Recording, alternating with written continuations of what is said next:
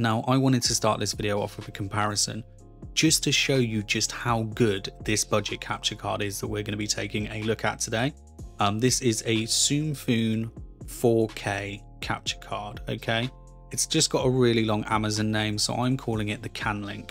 Now, one of these pictures here, one of these video feeds is the Soomfon. The other one is the Elgato camlink. Now, the price of the Elgato camlink is £120, but you can often find it for £100. The price of the Soomfon 4K is £40 to £45, but I paid £33 for one and £36 for another. This thing has always got a discount voucher available on Amazon. And just have a little look. We finally have cheap capture cards for our cameras which aren't trash. No MJPEG. This is an NV12 feed because we're coming through at 4K. It also supports YUI2. I'm going to go through all the specs with you in a minute. Just have a little look. Tell me which one is the camlink and which one is the Soomfon. I tell you what, I'm going to put it up on screen now.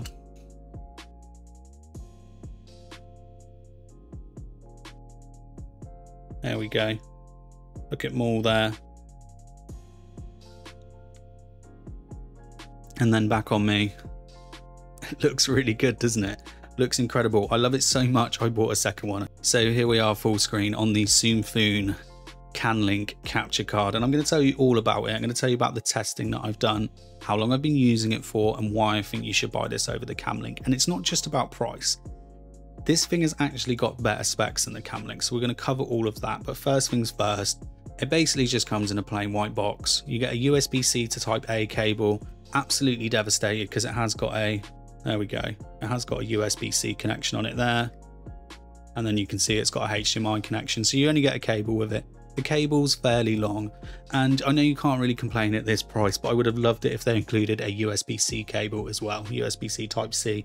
But then if it didn't have a USB-C to Type A, I'd probably whinge as well, because most PCs don't have too many USB-C ports on them.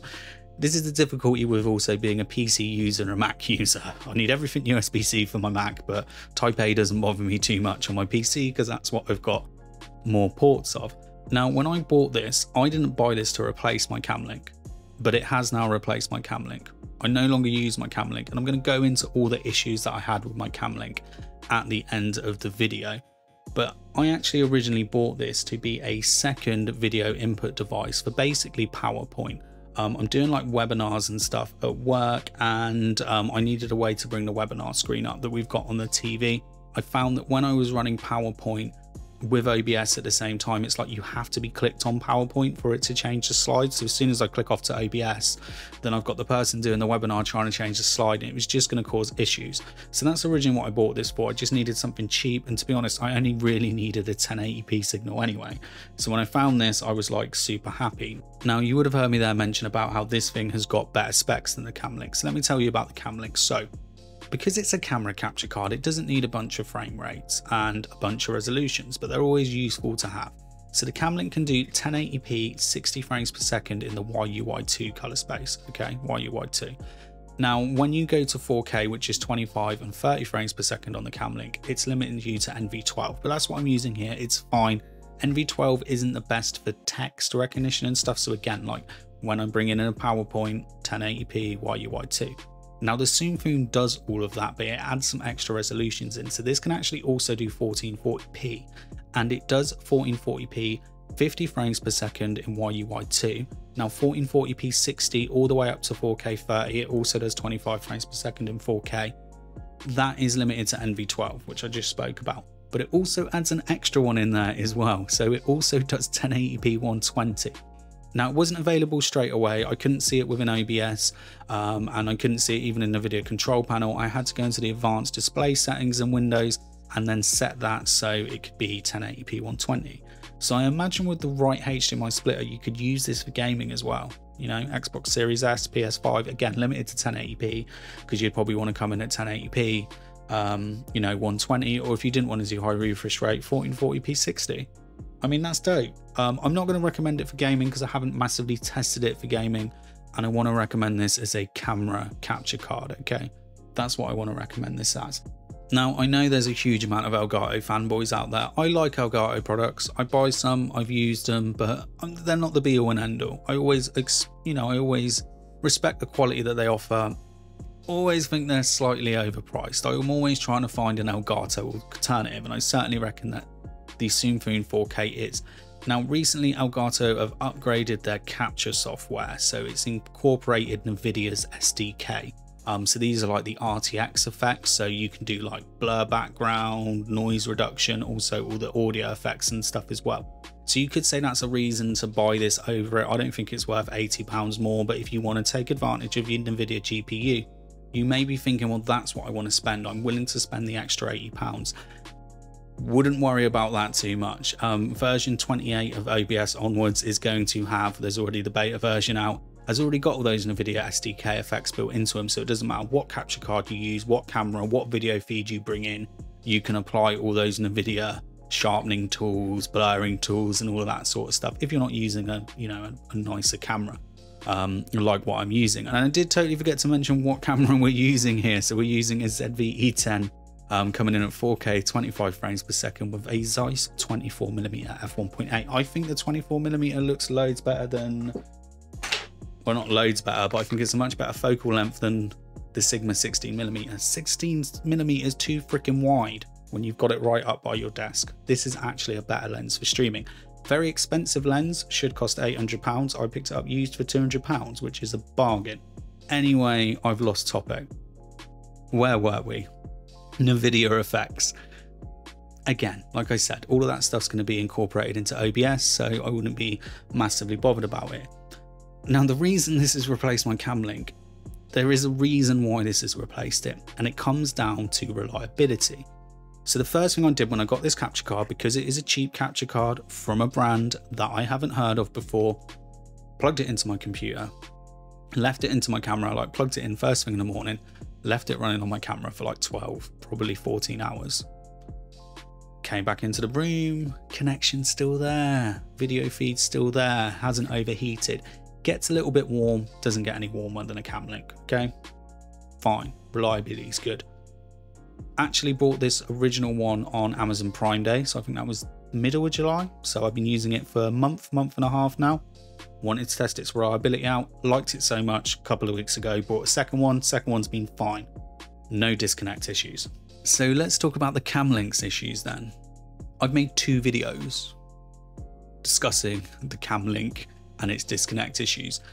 One of them was just a refresh, just because Elgato changed their software, but even that one has still had a lot of comments on it.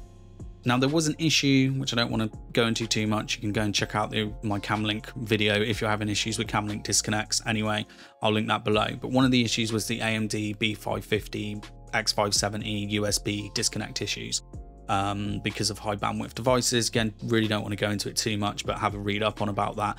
Pretty much fixed now anyway, since BIOS updates, but I still know I'm still contacted about people on the latest BIOSes on certain motherboards that are still having issues. And that was causing a lot of disconnects and dropouts. And I've got a guide, which I said is below, which is some fixes you can do to make it run better. But then I've ended up speaking to a lot of other people, so people using Intel systems, Macs, all of this sort of stuff, that are just having dropouts with their camlinks. A regular one for me is I load OBS, I turn my camera on, everything's on. Camlink doesn't want to talk. Everything else is working fine. Every other capture card I've ever owned is working fine. But the Camlink is just like, no. So now I have to close OBS, open Windows camera, load the camera in there, close that, go back into OBS, and then it's worked. Sometimes that can take 2 or 3 attempts. Other times it has to be a reboot. And, you could just say, oh, maybe I'm just one affected user. The fact is I've spoke to a lot of people about it over those 2 videos I made with the Camlink to know that there's been a lot of issues with it. So I was really after a separate capture card. I'd been after just a camera-based capture card for a while. And there was a couple of other ones that obviously came out after the Camlink. The first one was by Rzer, the Ripsaw X. I think that's the most recent one, but that's more expensive than a Camlink. And I knew it was probably going to force synapse down my throat, so I just went, not even going to bother. Then I've seen reviews on the LiveCap 4K, really liked the LiveCap 4K. Again, it offered some extra resolutions, had USB-C, both cables in the box as well. But the problem I had with the LiveCap 4K was with my Sony cameras. So both with my ZV-E10 and A6400, I ran into the same issue. And this affects a lot of Sony cameras, and it's when you want to output 4K from the HDMI. It doesn't matter if you do 1080p, absolutely fine, live cap 4K, perfect capture card. You want 1080p 60, I would highly recommend it. The problem is when you output 4K is if you want to record internally on the camera, so I'm not just recording to my computer, also recording to the SD card on the camera, it disables face tracking autofocus. So if you disable internal recording, so you set it so it's 4K HDMI output only, it's a setting on it, then that allows you to have the face tracking autofocus, which most people are going to want, and you're going to record on through your computer. I found that setting very hard to turn on with the live cap 4K. I think I got it on the A6400 once. I tested a bunch of cables, bunch of different adapters, even bought new ones. There was just like there was some kind of handshake that wasn't working there. So the live cap 4K had to be returned, and I was gutted about it because I thought it was going to be my camlink successor. So when I saw this, now we're back to the Soomfon 4K, I was like, I'm going to give it a go. Like I could already see, I was like, no way, it's probably just MJPEG, it's probably crap. Look through the specs, oh, it's YUI2. Nice. Oh, it's NV12 at 4K. Nice. Oh, it's got a USB-C. Nice. Oh, it's £40. Nice. They're constantly running between 10 and 25% discounts off on it. Nice. Really nice. So I can fully recommend this capture card. Honestly, you can buy 3 of these for a camlink if you get it when it's priced right. 3. Probably almost 4, to be fair. And I'd buy it all day long, not because it's cheaper capture card, but because it's a better capture card. That is what the Soomfon 4K is. It is a better capture card. Now, like I said, I've only owned it a month and a half, so time will tell. I've had the camlink for 2 years, and even though it disconnects all the freaking time, it still works. It still works. It just doesn't work how it's intended to. So yeah, just a quick video. I wanted to show you the video quality there. Let's just go back at the end there. Look at that. Come on. You wouldn't be able to tell me. If I didn't have it written down there on screen, you wouldn't be able to tell me which capture card is which. Anyway, that's it from me today. Make sure you leave a like, make sure you subscribe. If you buy the Soomfon 4K and you really enjoy it, let me know. If it turns out that I just got 2 really good ones and the rest of them are all duds, also let me know. Make sure you subscribe, and I'll be back with some more videos very soon.